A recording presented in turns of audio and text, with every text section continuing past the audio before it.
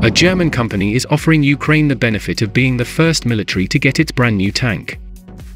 In February 2023, Rheinmetall revealed they are in talks with Ukraine to export the KF51. Company CEO Armin Papperger told the German business newspaper Handelsblatt that the Panther first delivery could be in 15 to 18 months, and suggests a factory in the country could be possible.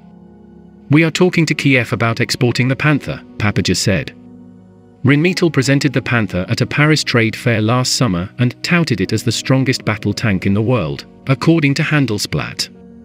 Rheinmetall believes a plant in Ukraine can be built for around €200 million, which could produce up to 400 Panther tanks annually. It would also need to be protected against air attack from the ongoing 2022 Russian invasion of Ukraine. Experts have questioned this plan for unrealistically high production rates, and insufficient investment for what is essentially still a concept weapon. The Panther KF51 is a German main battle tank that is under development by Rheinmetall Landsystem. It was unveiled publicly at the Eurosatory Defense Exhibition on the 13th of June 2022. KF is short for Kettenfahrzeug, i.e., tracked vehicle. The KF51 is based on the hull of the Leopard 2A4. A new turret is to be mounted on the Leopard 2. The main gun is an auto-loaded 130mm caliber. On the 5th of December 2022, Rheinmetall announced that it plans to mainly target existing Leopard 2 operators with the KF51. The KF51 is based on the hull of the Leopard 2A4, thus, it has a conventional layout for an MBT with the driver at the front, the fighting compartment turret in the middle, and the power pack at the rear. The driver is seated in the front right of the hull and is provided with a single-piece hatch above their position in the roof of the glacis plate. A separate crew station can be provided in the left front of the hull for either a dedicated systems operator or a unit commander.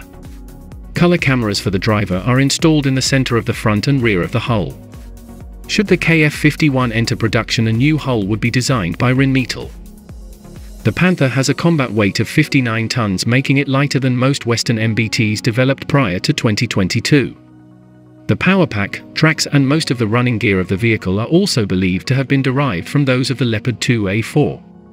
This Leopard 2A4 power pack consists of an MTU MB873 Ka501 water-cooled V12 diesel engine, producing 1,479 horsepower at 2,600 RPM. This coupled to a Renk HSWL 354 4-speed automatic transmission.